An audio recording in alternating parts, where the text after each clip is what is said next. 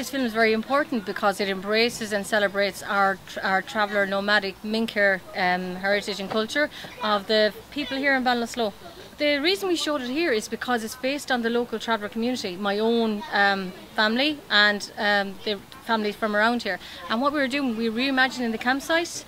And we just talk about our heritage and culture, and opens it up for Culture Night, which I think is very important to have it today, have this film. The challenge sometimes is trying to engage the community, because we're a very, very quiet community, and sometimes it's hard because of everything we have suffered in the past with oppression and forced assimilation.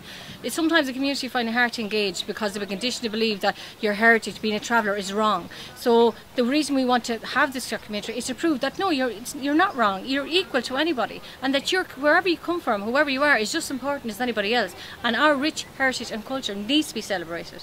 The standout moments was when we brought the community to the camp and watch how they were so happy that for their mental health and well-being, that it just changed, and they were like, we need more of this, we need more, we need to connect with our roots. The next for our group is for the Ballinasloe Traveller Women's Group, I want to engage the women more. We're going to organise to do some courses and things like that, get the women, because COVID has impacted not only our community but the community all over.